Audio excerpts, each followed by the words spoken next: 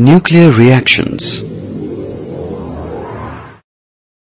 Nuclear reactions are those reactions wherein a nucleus, when bombarded with nucleons or other subatomic particles, undergoes a change in their composition.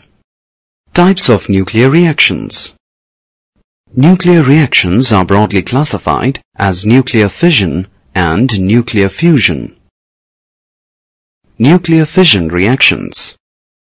The process of splitting of a heavy nucleus into a number of light nuclei with the liberation of tremendous amount of energy and 2 or 3 neutrons is called nuclear fission. Liquid drop model and nuclear fission. According to Bohr's liquid drop model, a nucleus is always spherical in shape.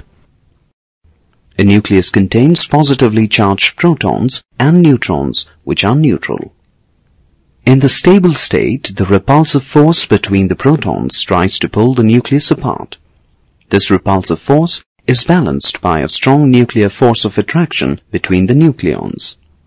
Note, nuclear force is a short-range force which is inversely proportional to the distance between the nucleons. Whenever slow-moving neutrons are made to hit a heavy nucleus, the nucleus absorbs one of the neutrons. This disturbs the equilibrium between the nucleons. As a result, the electrostatic force of repulsion becomes more dominant than the nuclear force of attraction, resulting in a constriction in the nucleus. Due to the constriction, the distance between the nucleons increases, and the electrostatic force of repulsion increases. This increase in electrostatic force of repulsion deepens the constriction further, and eventually the nucleus splits, releasing 2 or 3 neutrons. Types of nuclear fission reactions. Nuclear fission reactions are classified as controlled and uncontrolled fission reactions. Uncontrolled fission reaction. In an uncontrolled fission reaction, all the 3 neutrons released during the fission reaction bombard with another 3 U-235 nuclei and release enormous amount of heat energy and 9 neutrons. These 9 neutrons in turn hit another 9 U-235 nuclei and release 27 neutrons and heat energy. This reaction continues as long as U-235 nuclei are present in the fuel.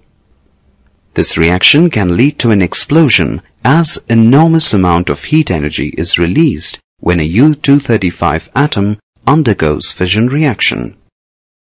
This type of reaction, in which a particle which initiates the reaction is produced as one of the products of the reaction, is referred to as chain reaction.